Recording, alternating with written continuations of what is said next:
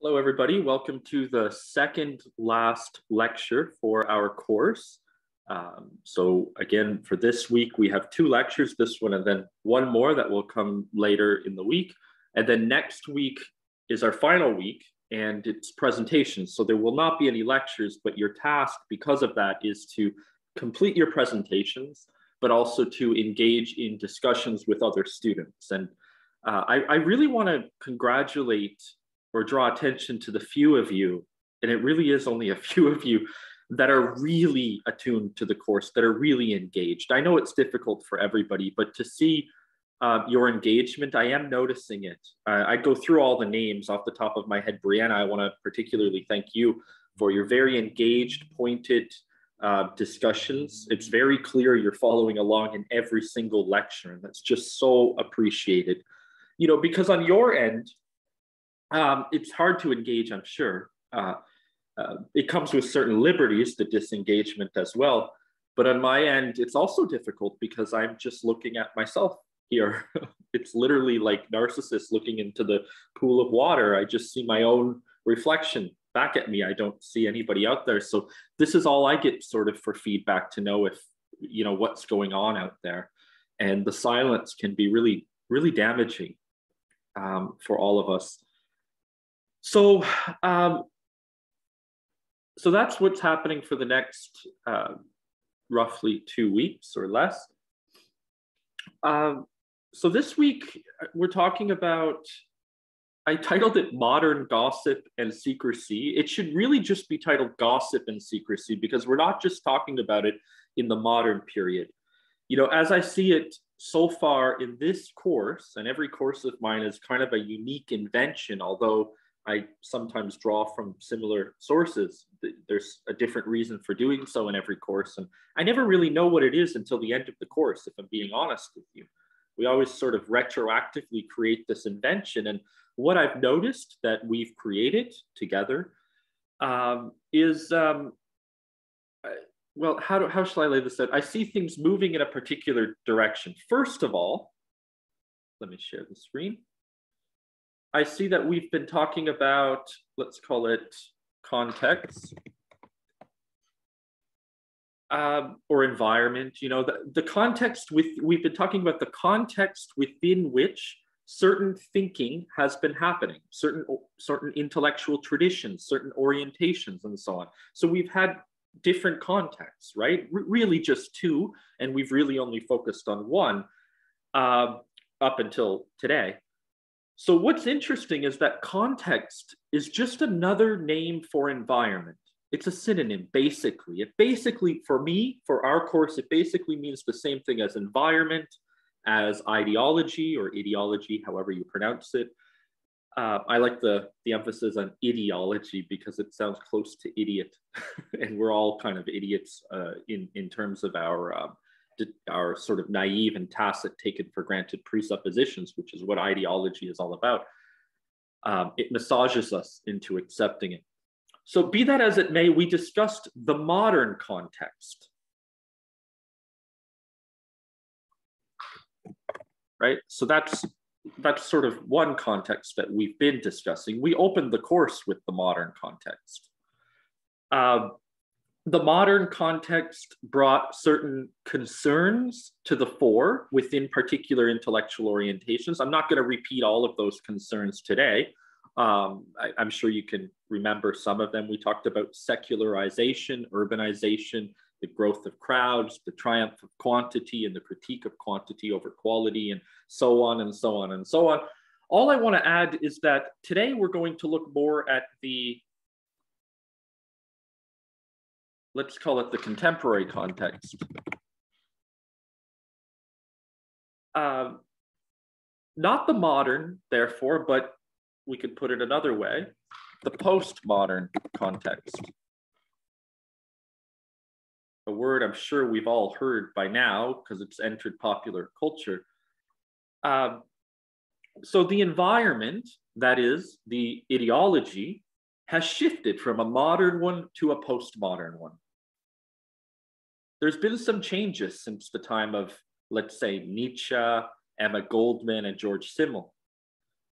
who are somewhere within the modern context, on the threshold perhaps of the postmodern. These are very close to one another. In fact, sometimes it's quite hard to see what distinguishes a modern orientation or sensibility or environment from a postmodern or contemporary one, no doubt. But we're going to try and plot that a bit more today. So we might say that we've been kind of operating across two axes. You know, when we talk about an axis, like in a Cartesian coordinate system, we can say there's like a y-axis or a vertical and a horizontal or an x-axis like this, you know?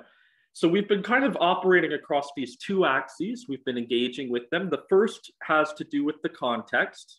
Let's call it the horizontal axis, the x-axis, and there's the modern and there's the postmodern, right?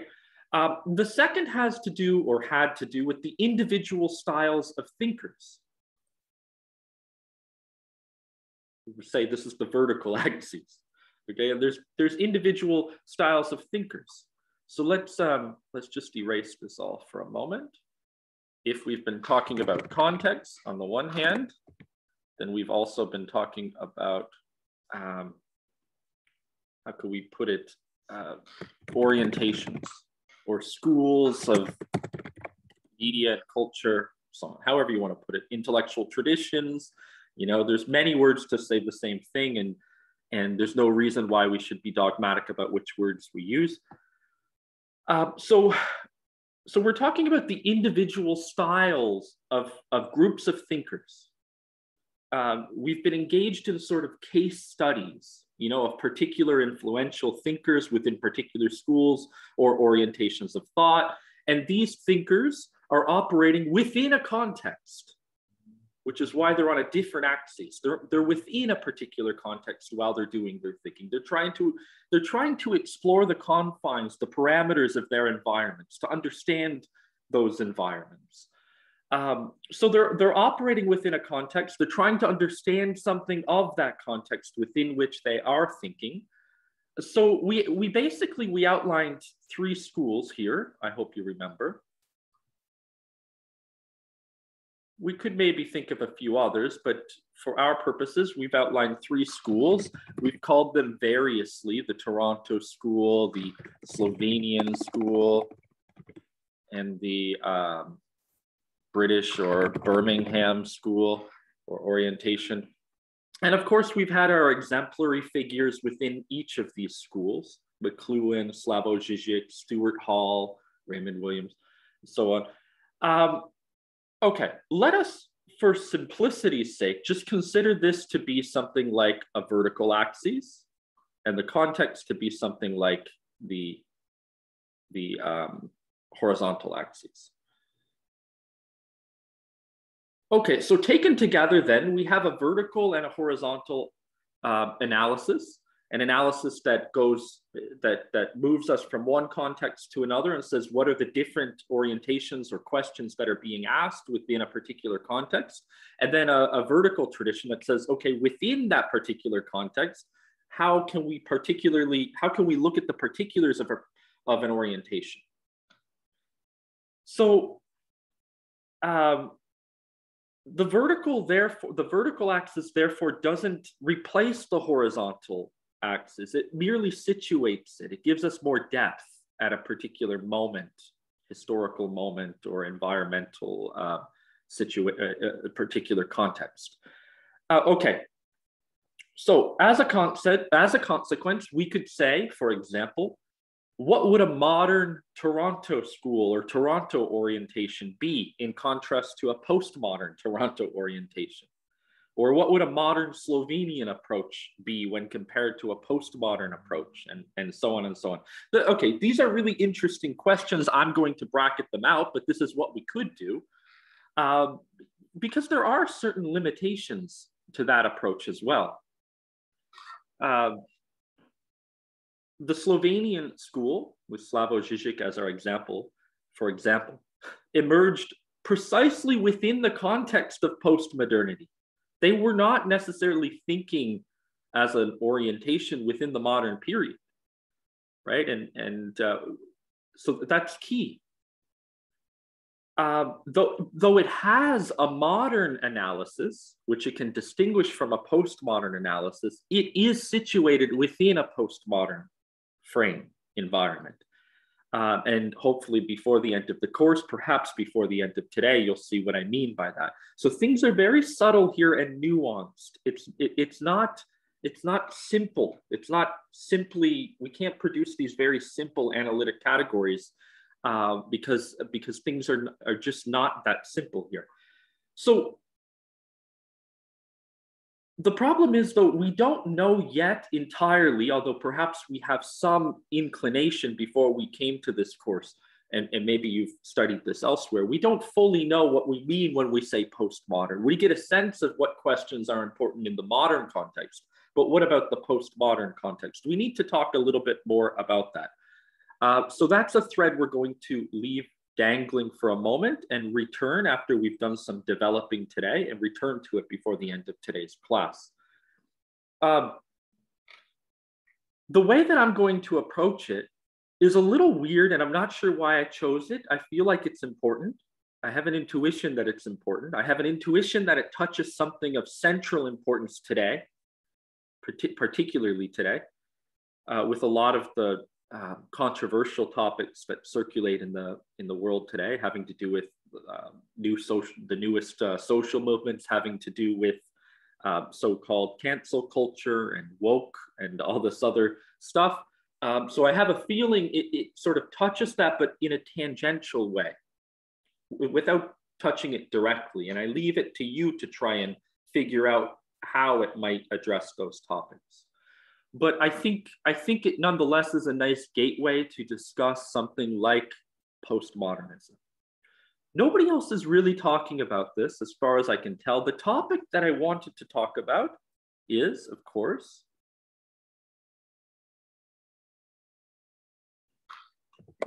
secrecy and gossip and rumors. And yeah, okay. So let's go there. And they're not necessarily all the same thing. This is how I wanted to frame our discussion today, as a way of entering into understanding what postmodernism is, to be distinguished from the modern context. Why? Well, because it's clear to me that the role of secrecy has changed since we've shifted out of a modern context into a postmodern context. The role, the function of secrecy, of secrets within a social group has quite fundamentally changed. Georg Simmel, who we discussed in the first class, we are returning to him again today to get a sense of how secrets function in the modern context, and then we'll see what changes in the postmodern. But Simmel's work on secrecy was perhaps best articulated in, I would say, two essays. First, it's an essay titled "The Sociology of Secrecy and of Secret Societies." But I think we could also learn a lot about what's going on in that essay by talking a bit about another essay he wrote titled "Quantitative Aspects of the Group." So we're going to kind of pull from both of these essays, more from this first one here. And this one we're going to use mostly to help us understand his claims in this other essay. But these are the two really important essays by Georg Simmel. You remember how to spell his name, right? Oh, this is hard to do. Simmel, Georg. I should have just typed it.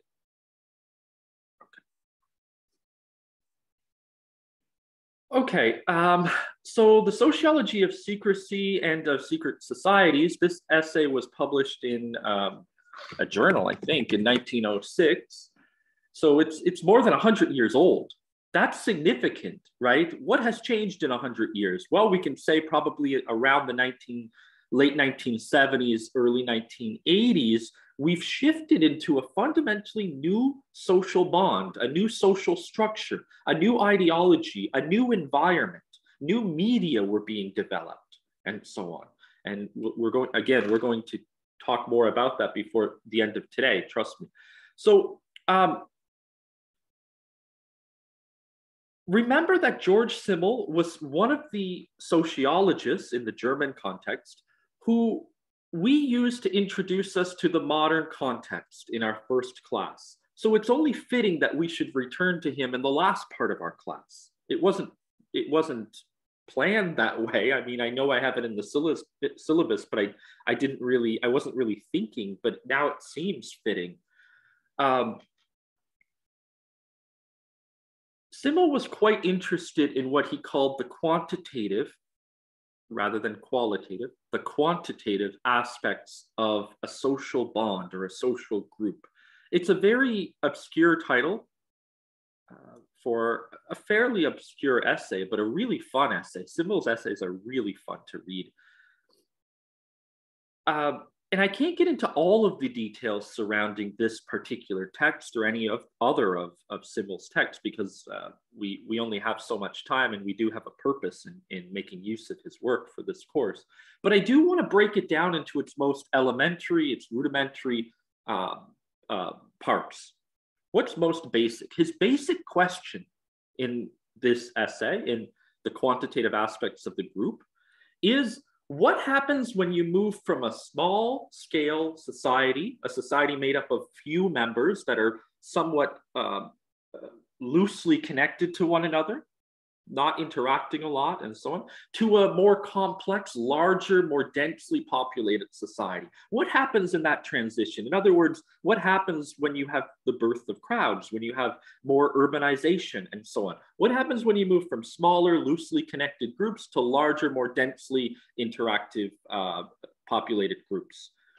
And he made it even more basic than this, you know? He said basically what happens, imagine then what happens when you move from a group of two, or what's called a dyad, to a group of three.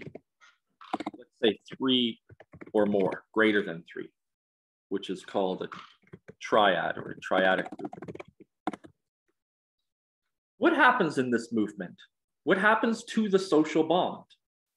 It's an interesting question, and Simmel was really the first to look at it in this particular sociological way.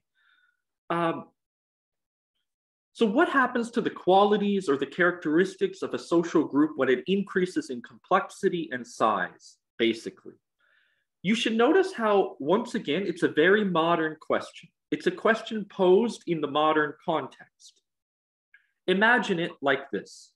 You have a group of, here comes my terrible drawings. You have a group of two people. Here they are.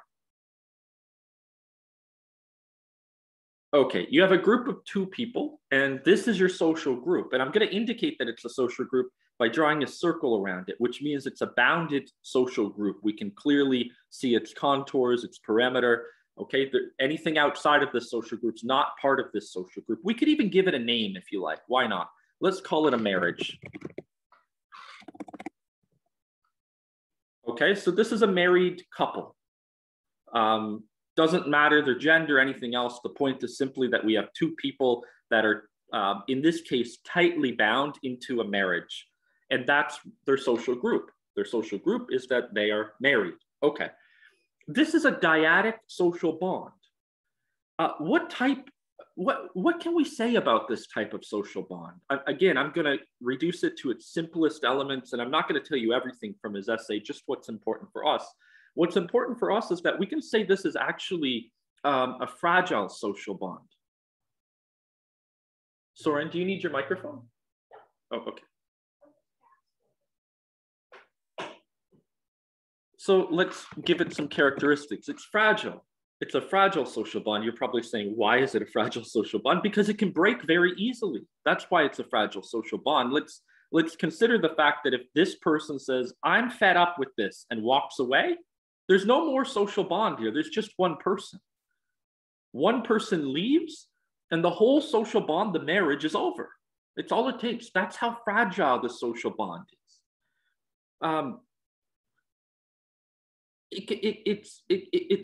It's always volatile in this way. This would be another characteristic. These are my words rather than Simmel's, but I think it basically means the same thing. Volatile. It's volatile because, and fragile because there's no distance between these two people, basically. They see each other every day. They know all of their secrets. You know, I mean, there's basically no secrets here. First off, that's one of the important components of a dyadic social bond, is that you're so close, in fact, that there can be no secrets. You know their bathroom habits, you know their private eccentricities, you know their perversions, and you know their inner monstrosities, and they know yours, right? That's why it's volatile. There's really no distance between the partners. They're basically together without interruption, without intervention. There's nothing fully separating them. Now, we can complicate this very easily and say, well, the division of labor, when perhaps one of them or two of them go out to work, that's a form of separation. But we're just going to keep this very simple for our purposes now. It's a very dangerous position, a marriage like this, because it increases the emotional volatility of the group. We would expect to know basically everything about one another. Not that we expect to, it's presumed that you do. You share all sorts of details about your life, and indeed you must. This is not my lover. This is not my wife or my husband or my partner. This is also my best friend. It's my everything. You know, this sort of, we hear this a lot. So basically what I'm getting at is there's no secrecy here, or very few secrets. So let's just, I don't know, I'm going to put it like algebra, minus secrecy, which means there's very few secrets. And secrets here are actually a threat. The idea of a secret is in a dyadic fragile social bond, such as a marriage, perhaps. Marriage is really just our example. But the idea of a secret is a very dangerous and threatening thing. We're afraid of secrets in this fragile dyadic bond. We don't want them. We almost expect to know everything. You know, if there's a secret, even if it's innocent, we could perceive it as a threat and it could destroy us. We could say, it's not the fact that you did that, it's the fact that you wouldn't tell me that. I'm not upset at what you didn't tell me, the content of what you, I'm upset that you kept the secret from me, as if there's a trust that we're not supposed to keep secrets or something like that, right? So secrets are very damaging to the social bond. There's other properties here, but we're going to keep it simple and stick with this. Now imagine for a moment, something happens to this family. What happens? Oh, geez. What's going to happen to this family? Let's think. Well, maybe a child is born, okay? So now we have a triadic social bond. Forgive me, I need to change colors to be consistent. Okay, so we have 1, 2,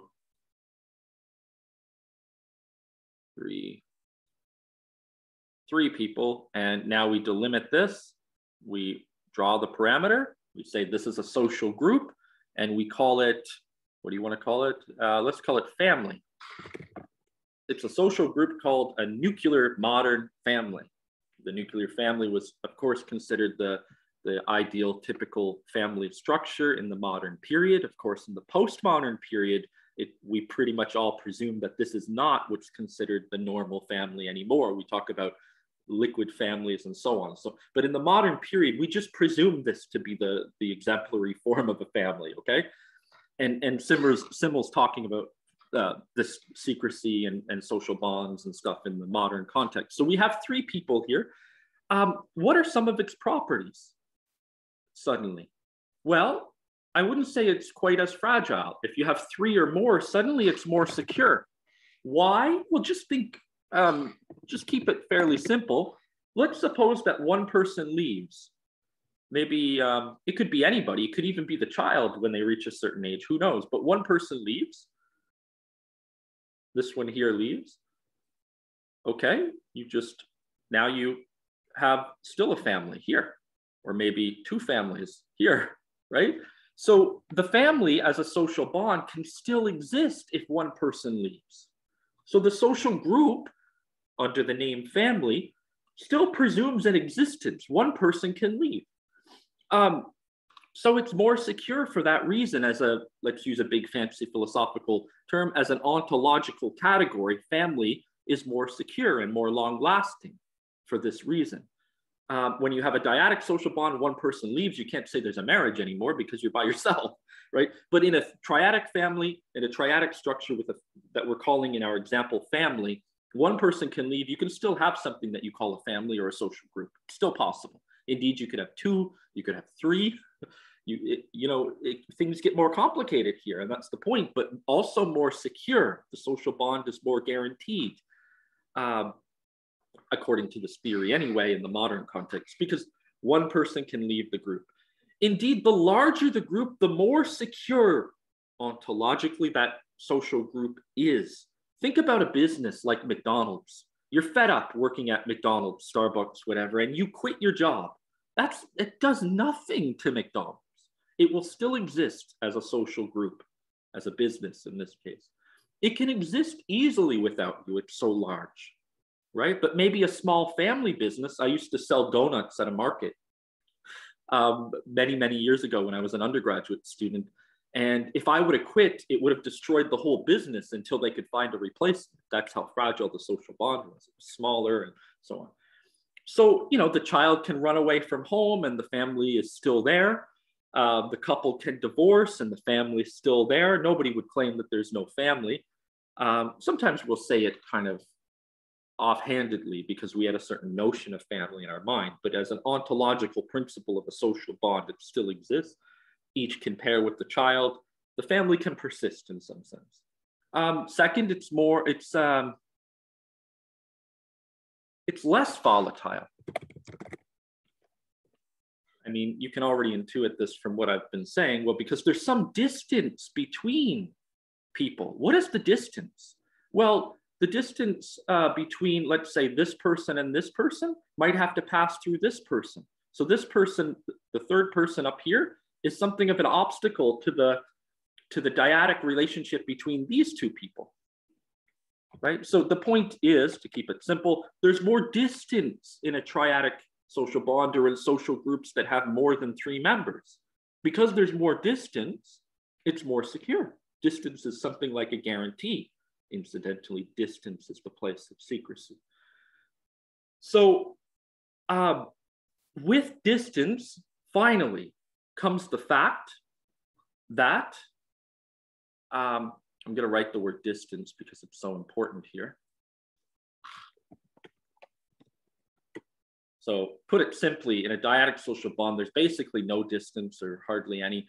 In a triadic social bond, you finally have the ingredient of distance. And distance is the security and the removal of the volatility of the social bond to some extent in the modern period. So with distance comes inevitably the fact that you don't know everything about the other person. It's very important. It can become a problem in of itself, in a modern society, a complex society with more people, larger complex social bonds. We're not concerned anymore with knowing everything about a person. We're concerned precisely with the fact that we don't want to know everything about a person. You're telling me too much about your personal life or whatever. This is what bothers us. Now, in a dyadic social bond, we want to hear the too muchness, perhaps. But in a 3 or more person social bond, suddenly you have to be selective about what you tell the other person, right? We don't want to know everything. We just want to know what's important. So we might say something, for example, like, why would you tell me that? I don't need to know that. Or if they didn't tell you something that you should have known, you'll say, that's something you should have told me, right? It's a little different. It's about being selective or pragmatic with what you tell. Suddenly it becomes about knowing what you should keep as a secret because it's necessary for the social bond. Let's say you're in a giant crowd in metropolis downtown Toronto, and you bump into people everywhere. You don't want to tell them everything. You only want to tell them what's important, right? So secrecy, and this is the point, secrecy becomes constitutive of the social bond or social group. It's a constitutive element of the social group in a modern complex social bond of three or more.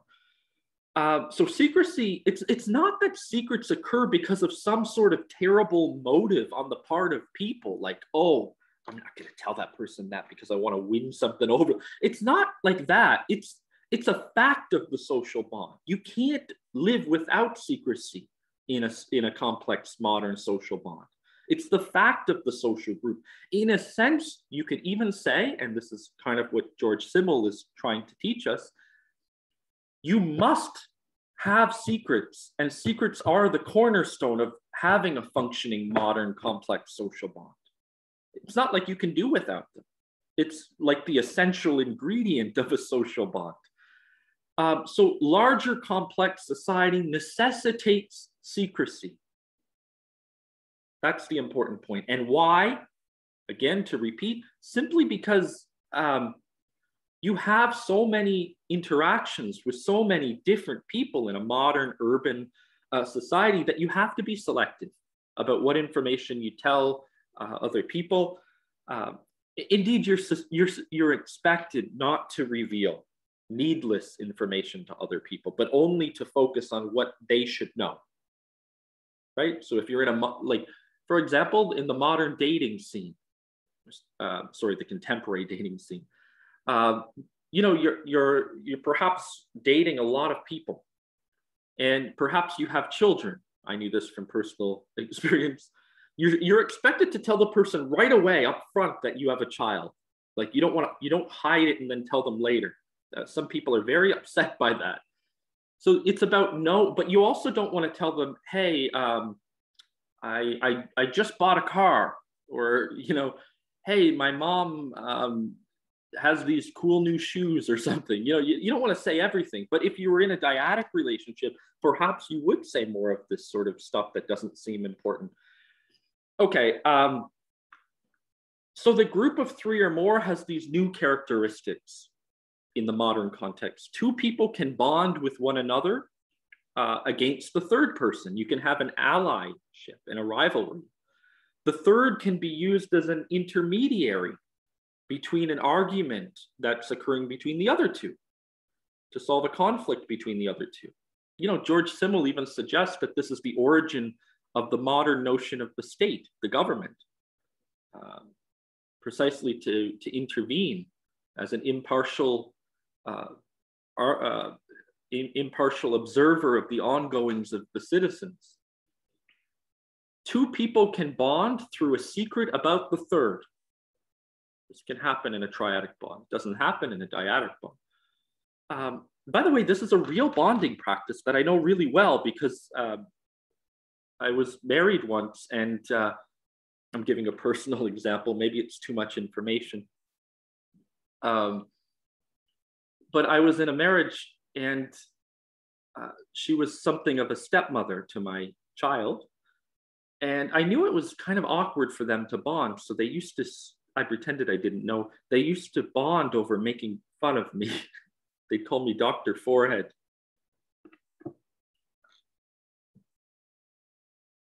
But, you know, I didn't stop it, and I didn't feel like I was upset because I knew that this was a bonding practice. It worked for them. So this is how things can work. And it's also, I mean, just think of the courtroom. You have a defendant, you have a prosecutor, or something like that. I don't know what they're called. And you have a judge. Well, the dyadic bond between the defendant and the prosecutor, they're emotionally invested in this. So there's a third person who's in the room, but not of the situation, who can sort of listen and say, okay, I'm impartial. I judge that this is what's going on. This is why you need three in that situation.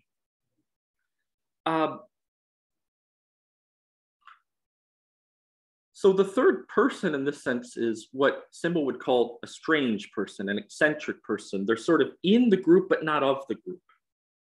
Okay, so what finally is a secret society for Simmel? Well, basically all societies, all modern societies are secret societies. So don't think of, the Freemasons or the Illuminati or whatever else. Secrecy is constitutive to modern society. It's incidentally, in a secret society, it's not the content of a secret that matters. Like, are you putting your thumb on the right knuckle, or are you doing the right gestures and stuff like this? It's not about that. It's about the fact of the secret as forming a social bond with others in a formal level. Simmel was a formal sociologist, a bit like Marshall McLuhan. It's not about what's said in the secret, the content of the secret. It's about the fact of the secret itself as, let's say, something like a media object. It forms our social bonds in space and time. You can't do without a secret. It is a fact of modernity. So it's not about the content of the message of the secret that matters. What matters is the fact of a secret. You share the formal properties of the secret, of secrecy, as the actual basis of a social bond. That's all I wanted to say about George Simmel for now. Again, remember, this is a modern problem, a modern question, a modern orientation, modern context. Let's move forward now into the work of Jean-Francois Lyotard, French philosopher, really, although it's questionable if he's a philosopher, it's hard to say. Lyotard was the inventor of basically the theory and phrase and idea of postmodernism. Okay, he didn't say postmodernism is something you choose. Like, I'm going to be a postmodern thinker. Oh, it doesn't work like that. He's saying postmodernism is the environment. It is the ideology in a sense. He didn't call it ideology. One of his students, Frederick Jameson, called it ideology, and Jameson wrote the preface to Lyotard's book on postmodernism. But it's basically like we're all postmodern, whether we like it or not. Like when certain Canadian scholar, for example, goes around calling other people postmodern Marxists, he's missing the point. We're all postmodern. The question is, do you recognize the way in which you are implicated in the postmodern environment, the way in which it determines your speech, your ideas, your thinking, your way of relating to other people, and so on? This is the fundamental point, right? So Lyotard invented this notion of postmodernism roughly in the late 1970s. We can't do justice again to his work given time constraints, so I need to be extremely selective about what I share about his work. Basically, his writing was a report to the Quebec government in Canada on this, I'm quoting the subtitle of the book, the status of knowledge in highly advanced technological societies. In other words, in societies that have gone very far beyond a certain threshold in the modern orientation. Modernity is described as secularism, urbanization, technological advancements, and so on. Postmodernity is also defined as that. The only difference is we've reached a threshold. It's very complicated, and I'm not going to get into it, but I mean, Lyotard even said postmodernism is modernism in its nascent state, which means that it's like what's most modern about modernism. There's even claims that Socrates was postmodern and everything. We're just going to put that to the side. This is the problem of developing it as a naive sort of historical thing. Like, we have the modern context and the postmodern context. Well, but let's just put that to the side and say we have moved from a modern sensibility or orientation to a postmodern. And he's looking at how societies have gone very far in the direction of modernization. It should be mentioned that Lyotard didn't quite like this essay on postmodernism. I think he may have even said it was his the worst thing he's ever written. But nonetheless, he wrote it. We have it now. It was funded by the Quebec government. And it's become a cornerstone of anything postmodern. You must engage with Lyotard's work if you're using the word postmodern. If you're not engaging with Lyotard's work, something's missing there. So when you hear certain people talk about postmodernism without ever mentioning Lyotard, you should ask them to what extent they have an understanding of what people mean when they say postmodern. For instance, have you ever heard anybody ever claim themselves to be postmodern? Very rarely. It's like the boogeyman. Everybody claims it exists, but nobody can point at it. It's very strange. So it's a strange accusation because we don't yet know what postmodern really means. Well, Lyotard put it like this. I'm going to quote him because it's the most popular quote of what it means to be postmodern. He basically says it's a context, it's a sensibility, it's a way of orienting us, whether we're aware of it or not. He says, simplifying to the extreme, I define postmodernism as an incredulity toward meta-narratives. Okay, we have some words in here. Maybe some of you are wondering what they mean. You might already be starting to Google them. Incredulity. That means suspicion, distrust.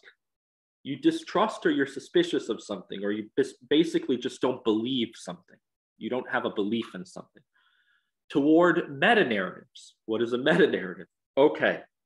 A meta-narrative, otherwise referred to sometimes in sociology as a grand narrative, or even a grand theory. In sociology, we sometimes use these words instead of meta-narrative. They mean basically the same idea. It's a master idea. It's a big idea, a big explanation that holds together all of your truth claims.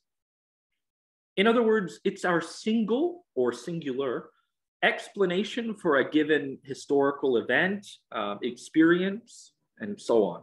A meta-narrative is a way to authorize or legitimize truth. It's a standard by which you assess something to be truthful or not. So something can be considered truthful by virtue of it being reducible to an a priori, which means coming before or already established, universal standard of truth. So really, the important point here is that a meta-narrative is a universal explanation, a single universal explanation or justification for something being considered a truth or a fact, if you like. We are within the domain of what in philosophy is called epistemology. Spelled like this. Epistemology is the study of judgments concerning truth, the way in which you judge something to be a truth or a fact or whatever, a truth claim. So you make a claim to a truth on what basis, right? So a meta-narrative could be, I'm going to give you some examples because all of what I've just said I understand is quite obscure. So let me give you some concrete examples. A meta-narrative could be religion. A religion is, for Lyotard, a meta-narrative, right? And we know in the modern period, we get more and more secular. So of course, we're going to be more and more against universal belief systems like a religion, meta-narrative. Anything that happens, perhaps, you can simply appeal to the divine wisdom of Scripture. It provides all the answers you wanted. So let's say you don't believe something to be true or you believe something to be true. You justify it by saying, well, it says in this holy book, whichever it is, this, and that's why it's true. That's a meta-narrative. In postmodernism, we're very suspicious of meta-narratives. Not everybody. I mean, there's real limitations to this theory, believe me. So it could be a religion. It could be science. Science at one time, I don't think it is anymore by any stretch of the imagination, but science at one time could be a universal epistemology.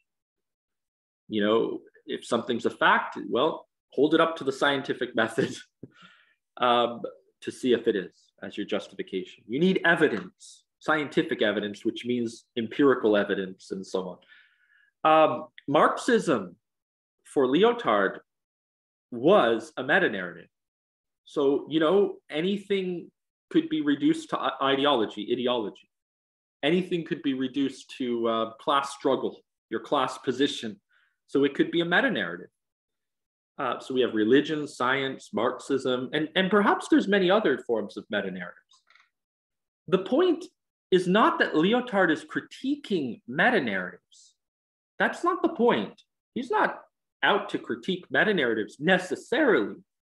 He's really just noticing that that's what we're all doing in the latest moment of history, in the latest context, in the postmodern context. We are all suspicious of meta-narratives, of universal positions on truth, you know, super theories of super everything, something like that.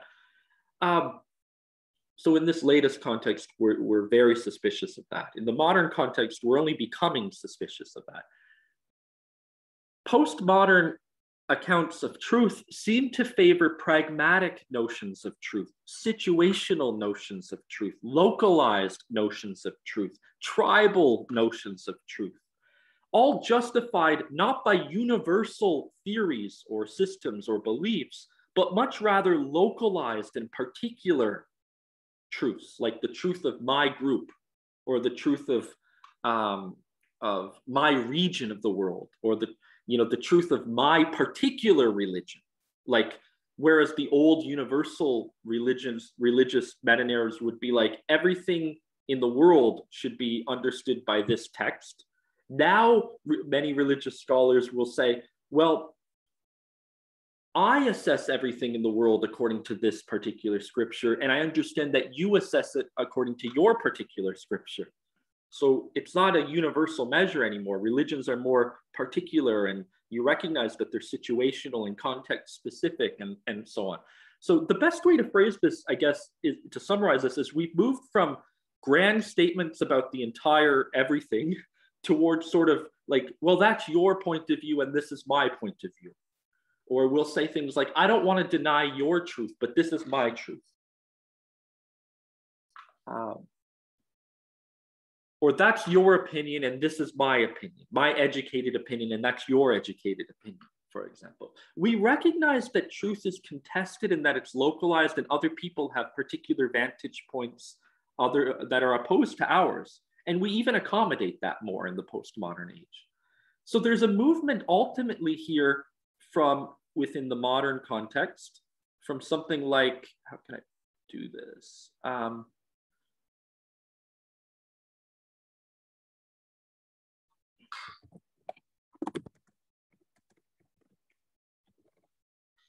From universal declarations toward particular declarations, or what we sometimes call relativism.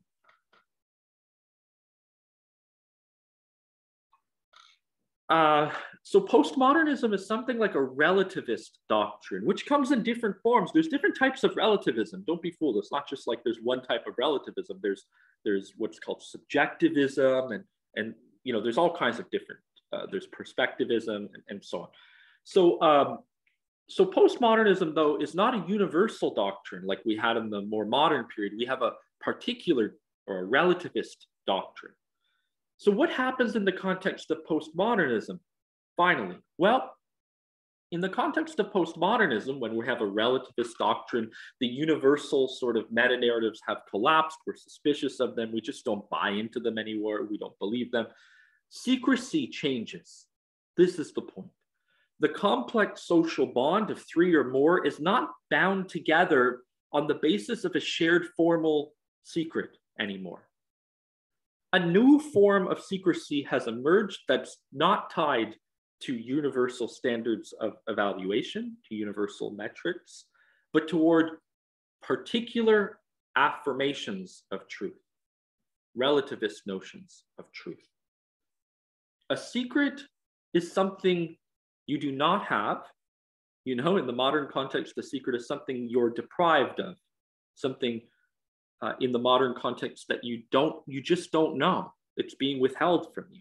You wish you knew, but you don't know. Perhaps you have a desire to know. That's what a secret is in the modern period. But in the postmodern period, we seem to have something more like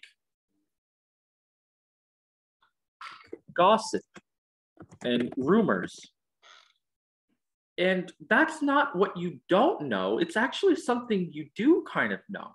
It's not something you wish you knew that you're being deprived of. Something different's going on here. This is why I want to turn, to conclude for today, I want to turn to the work of Mladen Dolar. a very contemporary scholar. I mean, the video I posted on Blackboard is from 2019, I think the later part of 2019. So it's fresh, it's fairly new. He gave it in Switzerland, and it's a philosophical lecture on rumors and gossip that's very high level. So, you know, if you don't understand it, that's perfectly okay. Just try and work through it. And, you know, you can even skip through that video, just focus on the lecture video where I'll highlight what's most important. And this is where I'm going to conclude with an elaboration of this new postmodern context of secrecy in the form of gossip and rumors, which is, again, to be very specific, in the modern context, a secret was something you were deprived of that formed the basis of a social bond and that you wanted to know. Gossip and rumors are something different. Mladen Dolar, I hope you remember, he's a part of the Slovenian school or orientation, alongside Slavoj Žižek and Alenka Supancic. He's not our exemplary figure of that school. He's more peripheral. Slavoj is our central or exemplary figure. In any case, Dolar begins in his lecture by arguing that rumors and gossip are important subject matter for thinking. It's important that we engage with topics of gossip and rumors, although it seems like something that has nothing to do with academia, with our work here, with thinking. What he does is he begins by creating a few concepts, a few definitions, beginning with opinion. What is an opinion? Or what in antiquity they called doxa, but we're just going to call it opinion. What is an opinion? Well, an opinion for Dolar, he says it's basically tautological. Tautological means, I would imagine it like this. It's self-referential. Like it's circular. It's a circular argument in a sense, but it's tautological just basically means that it's self-justified. An opinion justifies itself precisely by repeating itself as its own justification. So for example, you'll say like, I think that this is true because I think it is true. It is therefore true. Like, I think it's true, therefore it is true. That's tautological. You're saying it's true simply because you think it's true. That's an opinion for, according to Dolar, Mladen Dolar. It's because I think it's true that it is true. That's your claim to the truth. That's your truth claim. Okay, well, in academia, we typically want to avoid opinion. We don't like tautological forms of arguments. We don't like that type of logic that's self-referential, self-justified, and so on. We typically what we want to do is we want to focus on facts, on truth in this sense, and we don't think opinion is truth or a fact, typically. On the other hand, we have what Dolar calls episteme, or epistemes in the plural, doesn't matter if you want to pluralize it or keep it singular. An episteme is not tautological. An episteme is something that must be grounded in something. It must be justified somehow by some measure outside of itself, which means that it's not simply saying it is true because it is true. You say it is true because of this other reason. So it's grounded by something other, right? So for example, in the modern period, according to Lyotard, a truth was justified, its episteme was through some sort of universal meta-narrative. That was an episteme, a universal meta-narrative, like religion is an episteme. Science is an episteme. Marxism is an episteme. And we can think of many others. So that was its epistemological justification. It was a knowledge or a truth that's justified by some universal theory like religion, Marxism, a political doctrine or science or whatever else. It's justified, it's not tautological, it's justified by something other than itself. So the belief is that knowledge must have some type of grounding in something other, evidence or based on objectivity or neutrality and so on. Well, in the modern period, We can talk about a modern episteme.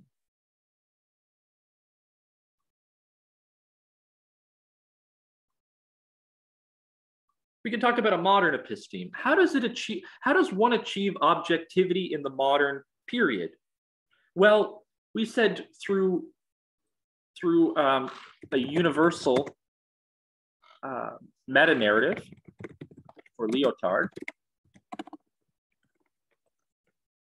For Simmel, it's through distance, which I told you about earlier, right? Like by being at a distance from the group, like a judge being at a distance from the group of two people that are arguing and accusing one another of something, he or she or they get some objectivity.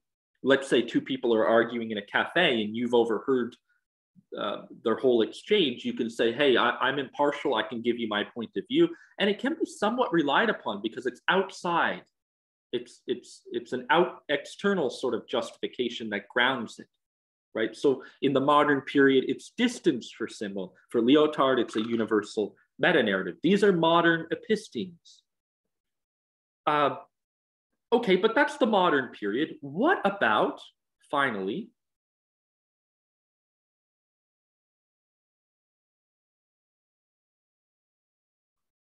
what we've been calling the postmodern period, postmodern episteme? Is there a postmodern episteme?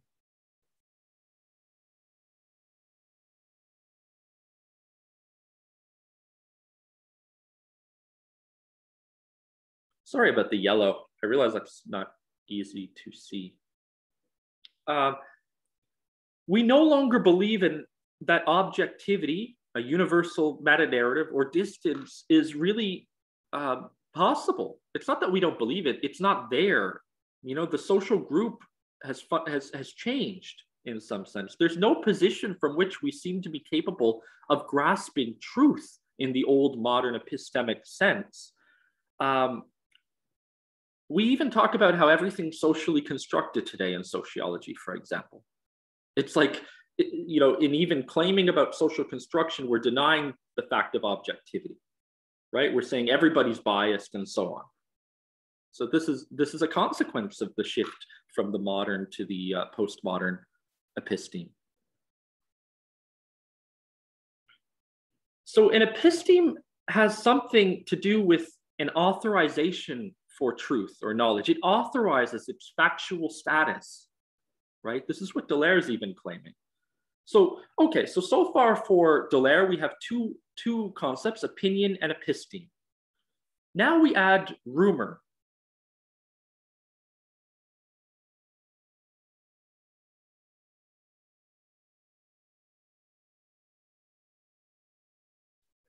Or rumors. What is a rumor? Now, things are much more deep than what I'm presenting you here, and I wish I could really get into the nuts and bolts of this because I really enjoy this theory very much. A rumor is kind of lower on the hierarchy than an opinion. So let's say if we were to rank these, I should maybe do it a little different. I should arrange it a little different. If we were to rank these in terms of how we tend to see things as being more or less truthful, we would say that an episteme is like the highest, an opinion next, and then rumor.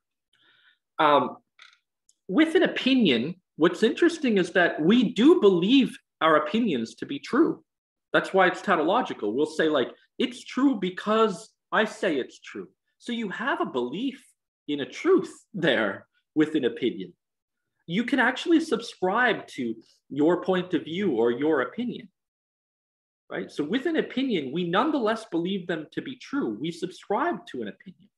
But with a rumor, what's interesting, so let me just put that there is a belief here in an opinion. With a rumor, there's no need to believe them to be true. They'll still function, whether or not you believe them to be true. That's what's fascinating about a rumor from a philosophical standpoint. With a rumor, I'm quoting Dolar, nobody subscribes to them. Nobody subscribes to the truth, to the truthfulness of a rumor. So for example, we'll hear things like, how do people say it? Like,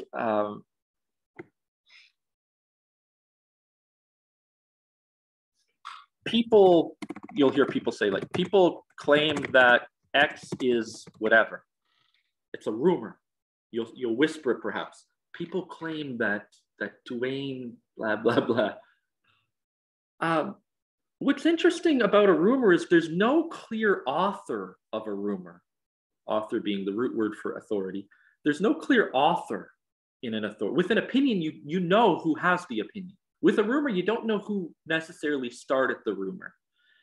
There's no clear author. It seems to circulate anonymously, impersonally, without anybody actually fixating themselves to it as an objective belief. They're sort of impartial about it. They'll say, it's almost like you're saying it out of the side of your mouth, like, I heard that this is true. You're not saying it is true. You're saying, I heard. Somebody said to me that it's true that Dwayne blah, blah, blah. That's a rumor. It's impersonal. It comes from nowhere. It moves around. It circulates like a whirlwind. Nobody claims it as being truthful for themselves, but nobody necessarily subscribes to it, but it nonetheless works. It's like air. It's like a breeze or a wind. It flows around. Nobody knows who the people are that claimed it to be true, but you know that somebody claimed it to be true. It's totally anonymous. You're just hearing that it could be true.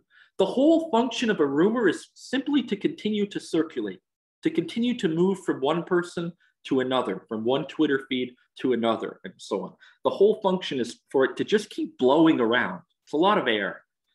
However, there's one crucial point. What is the place, and this is the very important question, what is the place of authority in a rumor? Is it a meta-narrative? It's not clear that it's a meta-narrative. It's not a meta-narrative, but it still has authority. With an episteme, authority is a principle of justified by a meta-narrative within a modern episteme. In a postmodern episteme, you have authority, but without the meta-narrative. Like, there's real consequences to rumors and gossip. With opinions, authority is self-authorized. The truth is authorized through tautology, through self-reference. With rumors, there is authority, but there's no author. There's no principle that holds it together. There's no meta-narratives. It's also not self-referential. It's a different beast. It's something else altogether, and that's why rumors are so damaging and so dangerous. What is so dangerous is that it's precisely because, according to Mladen and Dolar, it's precisely because rumors are impersonal and anonymous, unlike an opinion. It's because rumors are impersonal and anonymous that they have even more authority. There's no proof, there's no origin, there's no author, there's no evidence, there's no guarantee that it's truth, like it was in the modern episteme.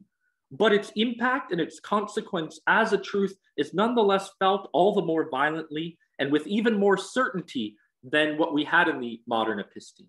You know, at least in the modern episteme of, let's say, Christian scripture, there was doubt. Within science, there was a notion of doubt. You know, you would have falsification, you would falsify a hypothesis. But in the postmodern period, you have no meta-narrative, but everybody's certain of the rumor. There's a certainty. That's the violence. It's just a pure force, like a tornado. It's actually impossible to combat because of this. It's easy to combat an opinion. It's easy to combat a modern episteme that has a meta-narrative. You simply say, well, you know, your whole authority comes out of a book or comes out of your naive sort of belief in a certain scientific principle or whatever else, or you're an ideologue of Marxism or something. But with a rumor, you can't even combat it. There's no way to combat it, to fight back against it. It's just a pure force. And so what you hear is that everybody knows that it's true, that it's a rumor, but nobody perhaps claims responsibility for it. And so it works. It's a form of belief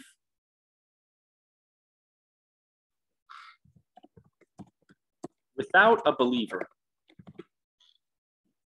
The opinion, you have a believer there. The modern episteme, you have a believer. Here, you don't have a believer. Nobody claims to believe that it's true, and yet it functions. I give the example from from Žižek and from the Slovenian school of what they call the Tibetan prayer wheel. You know, the way it works is that you can put it out in the field and the wind will blow it. It will pray for you. You don't need to pray.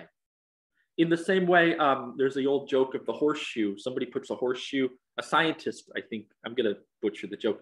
The scientist puts a horseshoe above his door. And a guy comes in and says, I thought you were a scientist. You don't believe that horseshoes actually give you good luck. And he says, no, I don't believe that. But I heard it works even if you don't believe it. This is the point. The point is that you don't need to believe. The belief is constituted without there being a believer. Almost in the very practice of the rumor, the belief is constituted. So, I'm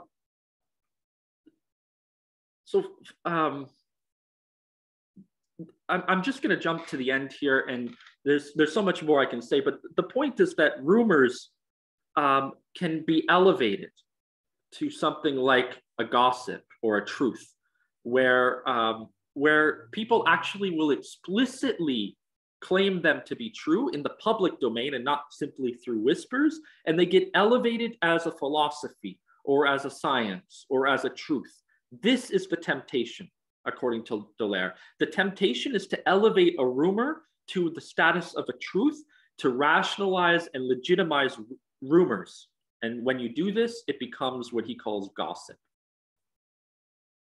When you go beyond the rumor and you make it into a fact, that is publicly declared, like perhaps somebody gets fired because of a rumor, right? Then it becomes elevated to the status of a truth. It's gossip. That's the danger, or you could also call it wisdom. It's another word. It becomes a wisdom. Like we don't have any evidence or truth, but nonetheless, we shouldn't do this. It's a wisdom. It's like there's a moral implication here. So this is the real danger. Social movements can develop out of rumors.